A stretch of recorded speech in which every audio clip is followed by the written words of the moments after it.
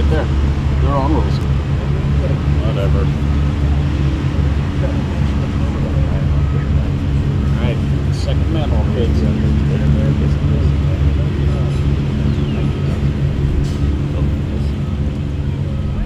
Hi, Kellyanne.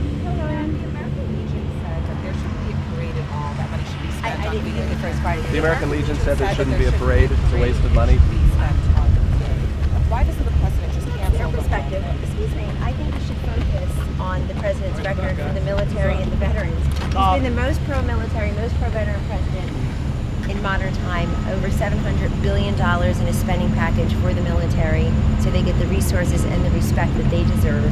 The VA Choice Act allows our veterans who cannot access quality and timely care through the VA, which most say they can, they're happy there mostly, to go into the private sector and not feel like they have to pay out of pocket. The Whistleblower Protection and Accountability Act for the veterans. The disposition of their benefits that he announced in Reno, Nevada last year at the American Legion conference, by the way. They also point out that the war is still ongoing, Kellyanne, that this is not a time for a celebration. And that's their opinion, and it sounds like you share it. Since you're in the business of opinion, not news, most days. I'm telling you what they're saying. And I'm telling you that I think the best use of the American tax dollars, the $700 billion, is to give them the resources and the respect they need, not disrespecting the flag and yelling at our brave men and women in uniform when they walk by and saying America was never great. Go tell that to all those people in the military. That's my message today.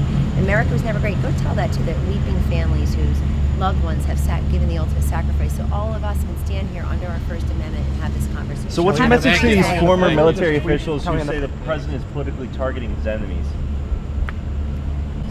What's your message to Admiral McRaven, though, Kellyanne? He's a former CIA Director who since then has shown no interest in helping this administration. What about Admiral McRaven, though? The national security interests of this country. He's paid for his opinion now, and his opinion is virulently against the interests of this administration, which are serving the interest of our national security. You keep your security clearance as a professional responsibility, as a professional courtesy, or if you want to help your successors to succeed.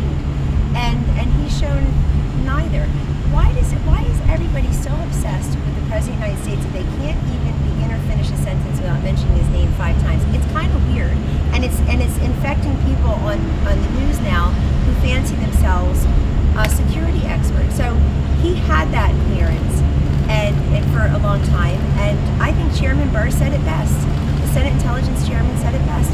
If you said there was Russian collusion in the campaign, why didn't you tell us when you were under oath? And why didn't you tell us when you had an opportunity to tell? Why are you telling the major media outlets who are also virulently anti-Trump? It's a great question. You ought to Well, what's his message to Admiral McRaven, Kellyanne?